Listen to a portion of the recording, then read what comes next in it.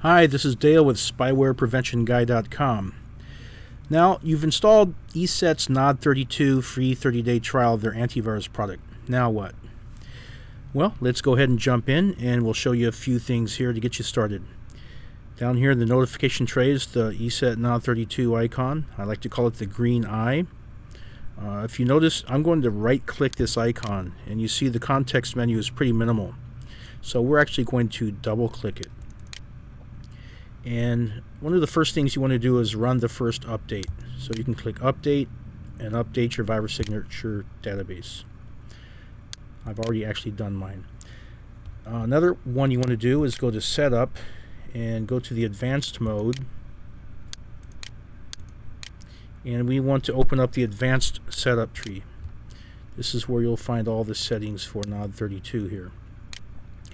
A few things I like to do is to enable document protection. If you have programs like Microsoft Word that run macros, you want that additional protection. System updates, I actually like to turn that one off. Windows already notifies you when you're needing Windows updates. You don't need another second program nagging you. The context menu, I like to make sure that that's integrated in.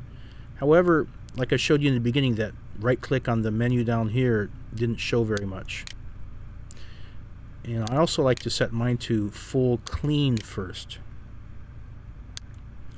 And another section here that might be important to some people, especially IT types, are exclusions. If you have any folders that might contain info that might get picked up by an antivirus program just due to the nature of what it does, and you want to exclude it from scanning, you need to add it here. So you can click Add and just browse to wherever it is and select it. I'm done with that. Anyways, after you've made all your changes, you can click OK and close that window. Now watch when I right click the menu here. As you can see, the right click context menu has a lot more information.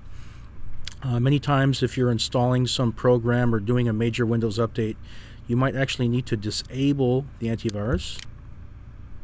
It's going to prompt you and see if you really want to do it. I'll say yes. Notice my icon goes red. That's to let you know it's disabled or has some issue.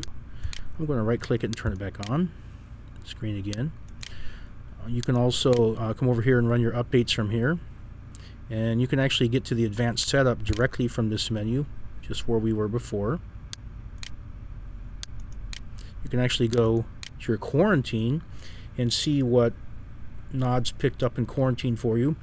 If you actually had picked up a program, it would show up right here in the quarantine list here, and you can find out the name and or the path of whatever the infection was. And with that said, that's pretty much it. That's all I wanted to show you for now. Hope you enjoyed this brief video about Nod32. This is Dale, the Spyware Prevention Guy. Thank you, and bye-bye.